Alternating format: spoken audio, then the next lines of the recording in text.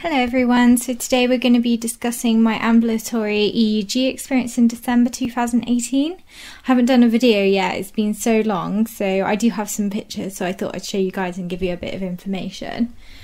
The test was so easy, nothing to worry about at all. The only bothering part of it is the glue in your hair that you get left with.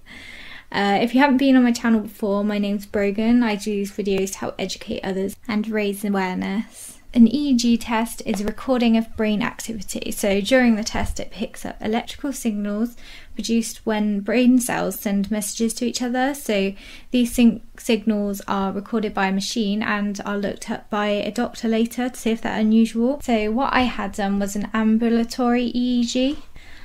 So this is where the brain activity is recorded throughout the day and night over 1 or more days.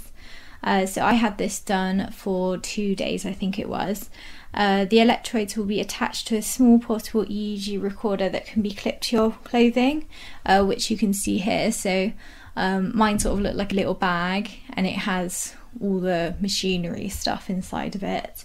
And it's got like a strap over it, so it's just like a handbag, and then the wires from your head just sort of tuck in there.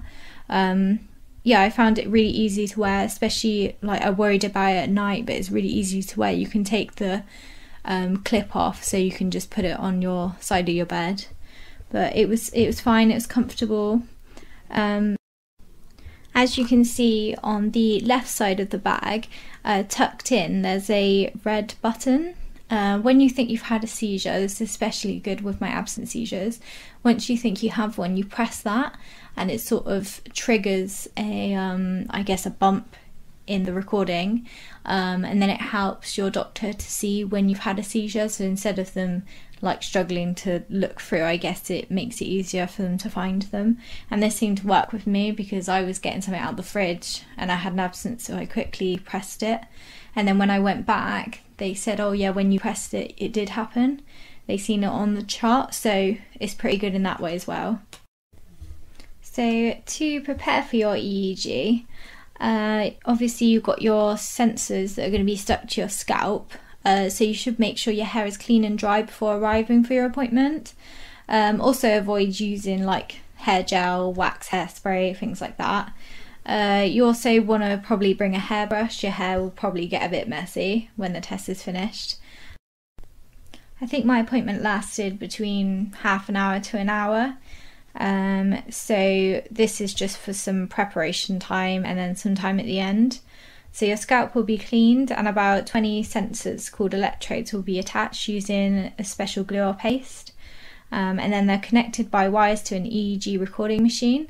As you can see in this picture, this is when I first got it put on. Looking groovy, I know.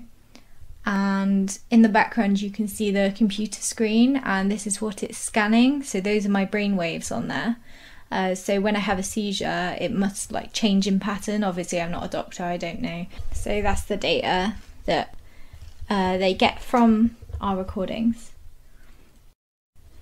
So if you need to go out when you've got your EEG done, I used a hat and I also had a wig, which was red and really long and nice.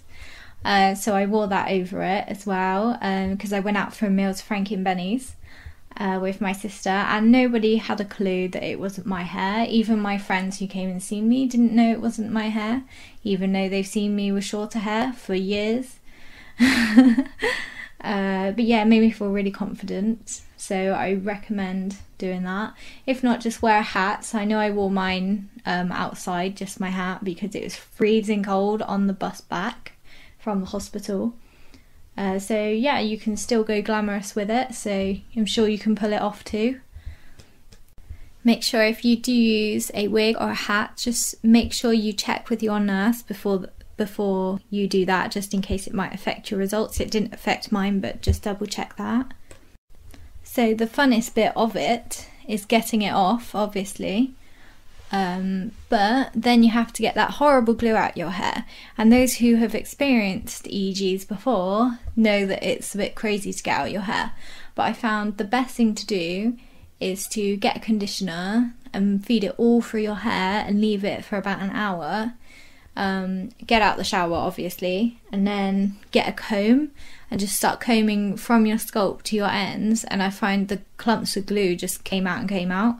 So that's the way I do it, but there's loads of people online who've got different ways, so just take a look up at that. Don't try to just yank it out and pick it. So that's all from me today. Let me know in the comments if you liked the video and what your experiences are with EEGs. It'd be really interesting to read. Please subscribe to me. I've got lots of videos coming up. I've also got an Instagram page which is epilepsystory_Brogan. So just check that out. That's got some just little things about my life and some new videos coming up and things like that. So if you're interested in that, then head over to there. Thank you very much for watching.